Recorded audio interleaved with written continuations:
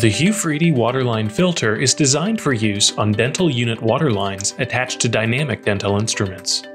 The product reduces microbial contamination and odor-causing bacteria in dental unit water lines. Thoroughly clean dental unit water lines with an appropriate antimicrobial cleaning agent following the manufacturer's instructions before installing the Hu-Friedy Waterline Filter for the first time. The Hu-Friedy Waterline Filter's barb fittings are sized for use with 1/4 inch outside diameter by 1/8 inch interior diameter dental supply tubing. Please note that the filter has no designated inlet or outlet. Either orientation is acceptable. The filter features one barbed fitting that swivels to facilitate easier filter replacement when installed in an inline configuration. Begin by depressurizing and removing the dental bottle from the manifold. Hold the Hu-Friedy Waterline Filter alongside the riser tube hanging from the manifold and mark the riser tube as shown.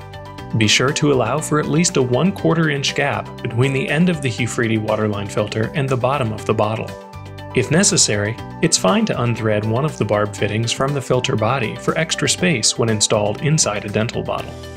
Cut off the lower section of the riser tube at the mark using a tubing cutter, sharp knife, or scissors. Push a tubing sleeve onto the riser tube, then push the hose barb attached to the Hu-Friedy Waterline Filter into the tubing, making sure that it is fully engaged.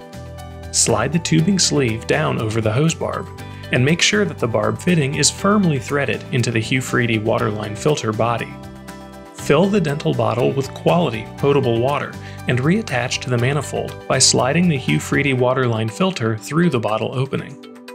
Pressurize the bottle as normal, then begin discharging all dental appliance lines, including handpieces, air-water syringe, and quick disconnect lines for a few minutes each. The system is now ready for use. Depressurize the system that will utilize the Hu-Friedy Waterline Filter. Hold the Hu-Friedy Waterline Filter alongside the tubing where the installation is desired and mark the section of tubing to be removed. Cut the tubing at the marks using a tubing cutter, sharp knife, or scissors. Push the tubing sleeves onto both sections of tubing, then push the hose barbs on each end of the Hu-Friedy Waterline Filter into the tubing, making sure that both hose barbs are fully engaged. Slide the tubing sleeves down over the hose barbs and make sure that both barb fittings are firmly threaded into the Hu-Friedy Waterline Filter body. Reopen the valve at the water source and allow water to flow through the new filter by opening any device after the filter. Flow water through each connected device for several minutes. The system is now ready for use. Change the Hu-Friedy Waterline Filter after 240 liters or 1 year if water usage is not monitored, or if iodine levels fall to less than 0.5 parts per million. Turn off and depressurize devices attached to the filter. Replace the filter by unthreading the barb fittings from the expired filter, leaving the barb or barbs in place inside the tubing. Remove the expired filter. Unthread the barbs from the new filter, and then thread the new filter onto the existing barb or barbs, making sure the fittings are firmly threaded into the new filter body.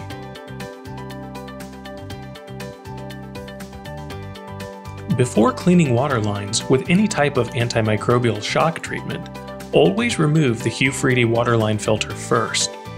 Replace the section of tubing temporarily,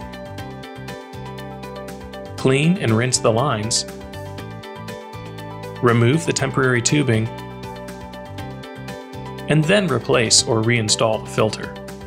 Please note that following CDC and ADA guidelines for aseptic procedures, including a 2-minute morning flush, a 20 to 30 second flush between patients, and handpiece sterilization, must be continued after the installation of this product.